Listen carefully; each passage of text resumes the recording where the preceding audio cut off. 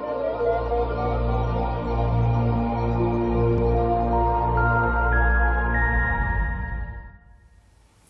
everybody, this is Green Steve once again, and today I want to ask you what might seem like a bit of a stupid question, a bit of a strange question, but I want to ask you, would you be happy to leave a 100 watt light bulb on 1 hour a day in a room that wasn't used? Now you're probably thinking, no, of course I wouldn't, Steve, why would anyone do that? But it just so happens that you might be doing something very similar and you don't even know about it.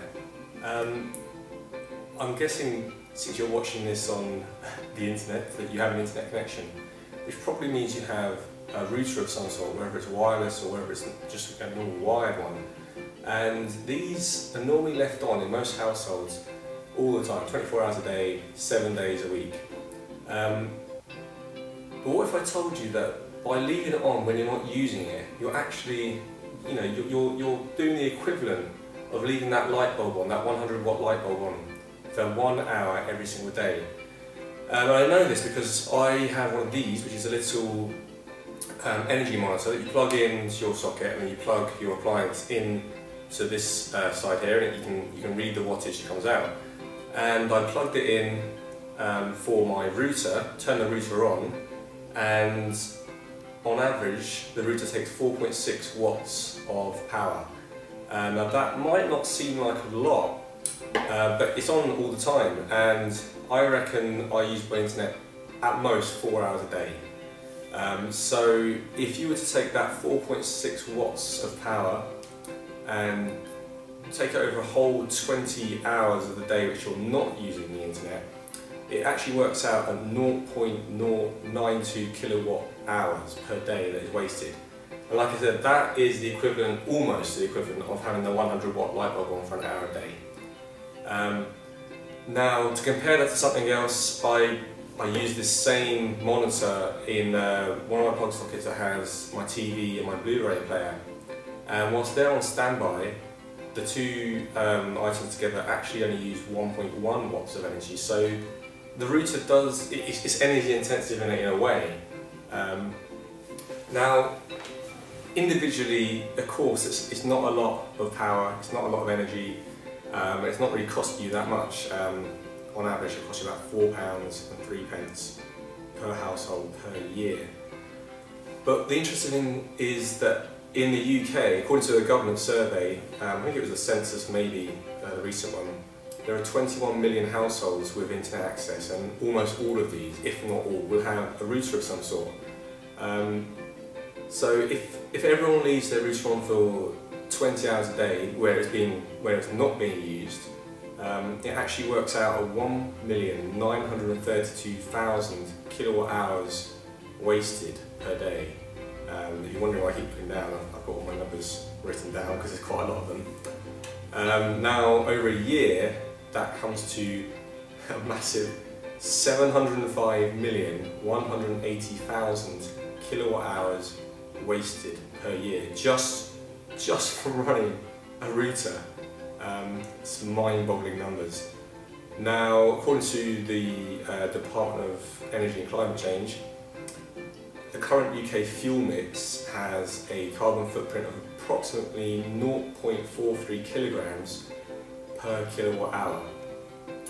So, if you take all those kilowatt hours, that's 705 million kilowatt hours over the year, and you average it out, and it comes to 303,227 tonnes of carbon dioxide equivalent wasted or emitted into the atmosphere just from routers, unused routers most of the time, that have been left on.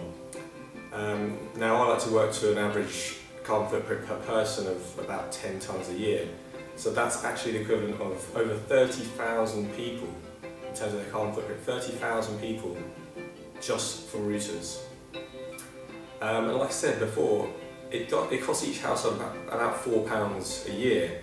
So for every single one of those 21 million households with internet left their router on for 20 hours a day, unused, it costs the UK economy.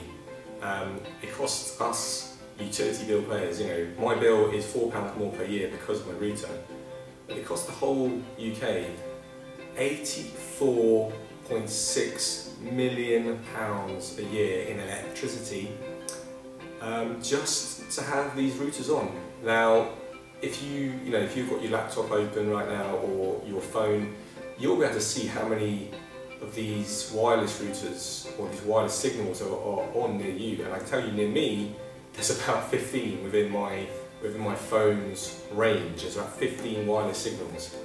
Some will be business, obviously, which is another matter altogether. I've not even included those in my calculations. But some are residential networks, the flats above and below probably.